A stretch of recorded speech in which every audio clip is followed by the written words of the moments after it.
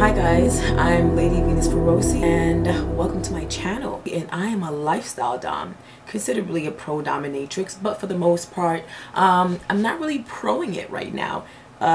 Staying away from the professional lifestyle. I really want to focus more on like the things that are more important to me right now, such as going after the things that I love. And you know, going after the things I love is not necessarily whooping man's ass. Today we are going to be talking about the different dom archetypes, and I'm really excited about this. Initially I wanted to talk about the different sub archetypes, but then I realized that it's such a robust topic, and I really want to be able to finish doing some research, because I could just give you guys the basics, but I really want to really get into it, especially for the men that are a little bit curious about the lifestyle and don't really know where to start and not really sure if it might be for them, but they're looking to get the flavor of what it's like to be a submissive. They're looking to kind of hear something that might resonate with them, that might actually call them into the lifestyle. Either way, don't worry, I have something coming for you. But in the meanwhile, I kind of wanted to talk about the different dom archetypes. I can go over a few. I'm gonna do like a handful, like literally. And what I'm gonna ask you guys to do is to go follow my Patreon, because I definitely discuss in detail all these different type of archetypes, and I think that it'll be really good for the community to kind of find some place that they can access information about the lifestyle, especially if you're a person that reads a lot, a person that wants to start doing research about it, a person that's looking to explore it in general. If you're like a beginner, novice, no exposure, yeah, you might want to follow me first and then go find my Patreon to pretty much sign up for that, because there is so much content available to you there. So yeah, so let's get into it. The different type of doms. I would say the primary, well, the top 5 that's often used, or I would say the top 5 that most women that are in the lifestyle gravitate towards. Yeah. So there's one, there's the bratty bitch. That's one particular type of dom. Then we have the Sadistic-Satanic. I think that kind of speaks for itself, right? And then we have in general the sadistic sensual. That is a very common archetype. Many men tend to gravitate towards that, or let's say there are men that they prefer the more sensual side of the kink play. They tend to gravitate towards the woman that's more on the sensual side, but at the same time they're looking for some casual violence. So with that being said, there has to be some level of sadism involved, because obviously they're masochists. They want to receive pain. So you're going to find a sadistic bitch that's going to be able to administer it in a very sensual way. So there's that.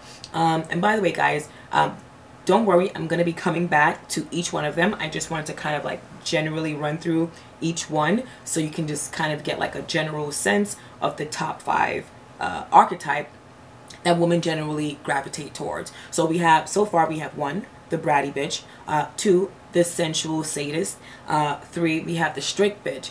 I in particular like the strict bitch. And then you have the ruthless-merciless. Now that is particularly spicy. Yeah. And then we have the mothering nurturer. You know, it's that, the mothering, nurturing, a lot of men like. So believe it or not, guys, every man wants their mother. Every man wants their mother to some degree. Everyone wants a mother.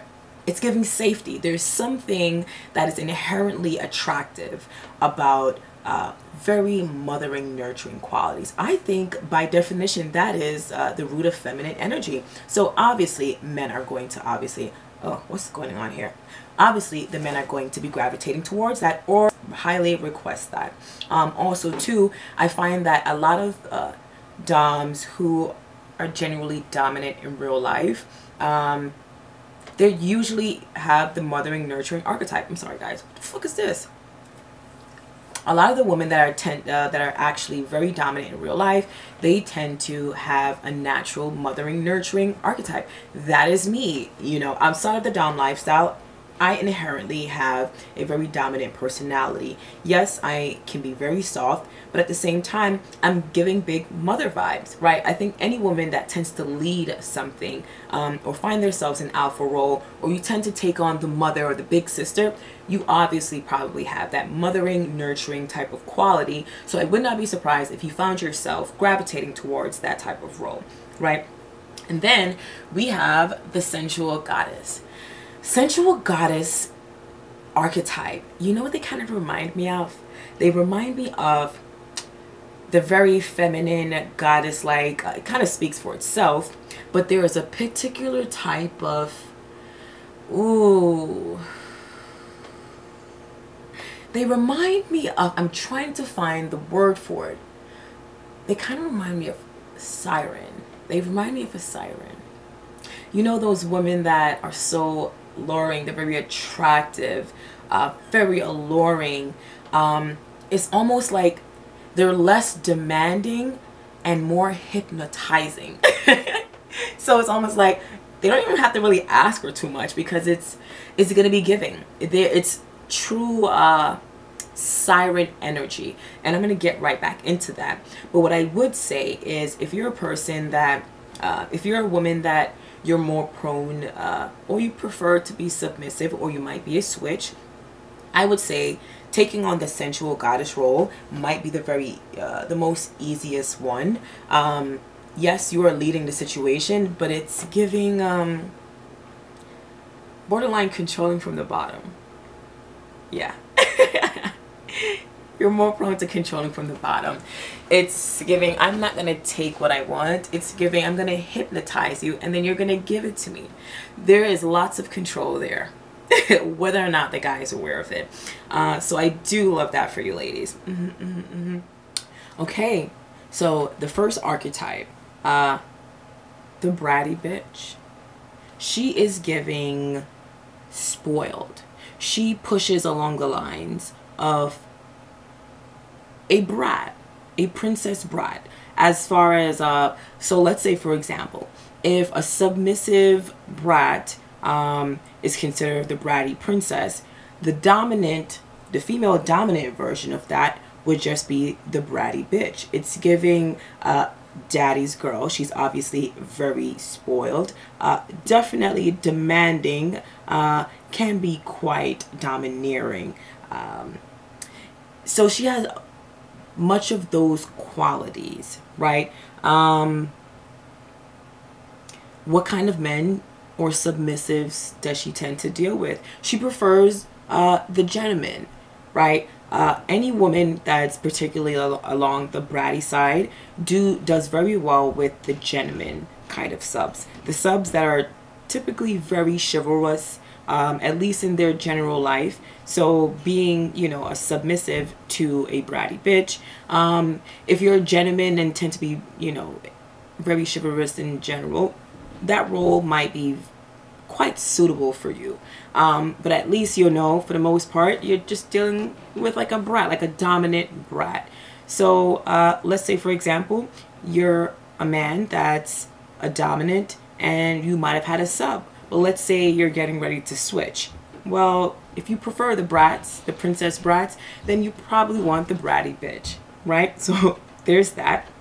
And then the second Dom archetype, the Sadistic-Satanic. She has the quintessential streak of evil in her, right? She has no problem pushing limits, and for the most part, she's cruel without reason, except the reason is she just simply enjoys the sadistic shit, and you just have to be built for pain. So obviously you would have to be a masochist, right? So if you're a sub that you're really like I don't want to say a pain slut. Yeah. A pain slut. Right? If you're, you know, into like the pain, heavy on the violence, then you very well might like the sadistic satanic type of chick. They're more hardcore. core. They give me a little bit of Resident Evil vibes. Can be a little bit spooky, but if you're into that type of shit, I would tell you definitely go all for it. They'll definitely give you what you're looking for.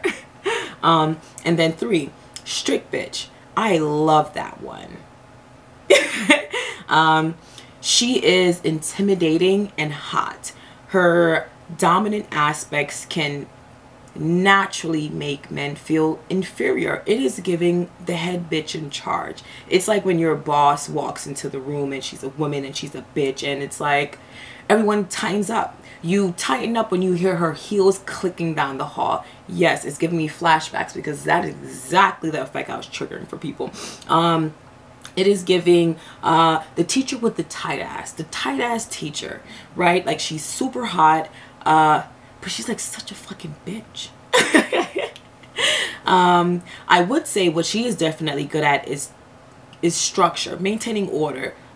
She always uses a lot of teachable moments. Humiliation is definitely going to be a thing, right? Yeah. I would say one of the best ways to train a sub into learning something, at least if you want to get him to get it right very quickly, it's humiliation. But it's a good thing that they like that. But I'm going to tell you this, humiliation would definitely get them to kind of like straighten up very fast, depending on how it's administered, right? And then let's see, is there anything else about this strict bitch archetype? I want to make sure that I'm getting all of, oh, she is the no nonsense type. The no nonsense. It's giving the pleasure and the reward is simply her maybe giving you a little bit of leniency. Yeah, a little bit of freedom. The strict bitch is definitely controlling. It's how she maintains the order, right? And some submissives really need that. I want to say that lawyers in particular, they do very well with the strict bitch. Yeah, I'll tell you guys about that in a separate video. But if you're, you know, an attorney, you might very well like the strict bitch. And then we have the Ruthless-Merciless. Yeah, they just don't give a fuck. She just don't. There is something about, you don't know if she's psychotic or just sociopathic. Is she a psychopath or a sociopath? Either way, it's giving borderline the edge of either, and it's just only a matter of time before you figure out, well, what is it, right? She has no problem pushing limits. She has no problem pushing limits the way in which a sadistic-satanic one, dominant woman might push your limits. The difference is the sadistic-satanic woman, I don't want to say it can get a little bit bloody, but it is really evil. They tend to play along, play with things that incorporate pain that might break skin a bit, might leave some marks. We call them love marks, by the way. They might definitely be into a lot of medical play as well. That'll be interesting. Sorry, I got a little bit of flashback, guys. And I want to also add to that too, as far as the merciless, ruthless bitch, she is definitely more of the Ruthless-Merciless. She just doesn't give a fuck, right? This is for the men that definitely like when the women overpower them. They like to see women that can come in contact with someone else's pain and be unbothered by it. I'm talking about if you have the stomach to be able to push someone's limits without any of that I call it empathy bounce back or feedback. So while you're, let's say for example, you're administering pain, and damn, you're getting close to pushing limits. Pushing someone's limits can really teach you how much of your own sadistic limits you might have, because you can push someone's limits and realize, yeah, certain pain thresholds, yeah, I feel like I pick up on that as an empathetic person. Either way, you can literally be pushing someone's limits and start to feel some of the shit that you're administering, right? The women that are ruthless and merciless, they don't really feel that as much. They're merciless. You can beg for mercy, but they're not going to give it to you, right? They are for the men that really want to be broken down, right? They are for the subs that want to see where their limits truly are. These are for the subs that have a lot of experience and really trying to push themselves to a whole new level, right? And actively seeking someone to push it. You're looking to see how far your pain threshold can go. Yeah. This is going to be the one to do it. I highly recommend that. And then we have the mothering, nurturing. It's giving mother knows best. Whatever punishment you get, you obviously deserved, and you will take it and be appreciative of it. Why? Because you understand it's for the greater good, right? With the mothering type, right, they tend to take on a very FLR, total power exchange, or an FLR, female-led relationship kind of vibes. Yeah. I would say if you are actively seeking out a dom that's going to give you girlfriend, no, I don't want to say girlfriend vibes, mothering, nurturing, someone that's going to absolutely push you and force you to tighten up, and really not going to care too much about how you feel around it, because it's not about feeling, it's about knowing what's good for you, right? So if mother knows best, you shall listen and forget the rest, right? So let that sink in. Now for women, if you are naturally, you know, take on the big sister mother type vibes, you might have been like the oldest sibling, very well the mothering, nurturing will very well come naturally to you, right? So there's that. And then lastly, we have the sensual goddess. Yeah, it is. See, like I told you guys, confidence is dominant, right? There's something about inherently being charismatic, unapologetic, really liberated in your skin that is very alluring. It is hypnotizing. She's charismatic, hypnotic. She carries a lot of siren energy, right? Look that up, guys. Healing energy, that's another one as well. I would say her dominance comes in a way where men cannot resist her. Men are fundamentally weak to her. She doesn't really have to ask for much, because they just have this tendency to kind of like give a lot to her, and even if she asks, it's not much resistance around that. She tends to trigger some obsessive type of traits within her subjects.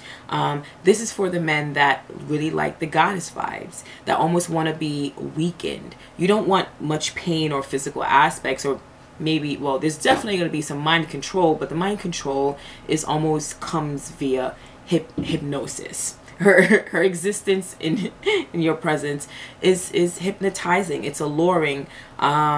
You're just incredibly infatuated and so intrigued by her that it's almost like you're just waiting for her by her every beck and call, right? You'll find yourself being quite obsessed over her. She almost feels like a drug to you.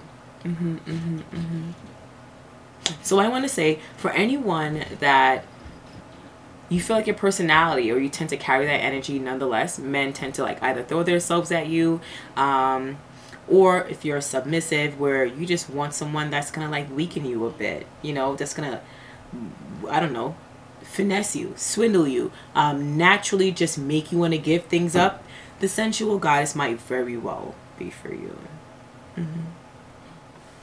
So that's it, guys. I really hope that this pretty much sums it up, but don't forget to like, subscribe, and comment, and don't forget to follow my Patreon. I definitely post a lot of information about the kink life, and I absolutely want you guys to get the flavor. So share your experiences with me. I'm trying to build a community, and I want to show you guys something. So just tune in, and I guess I'll see you next time.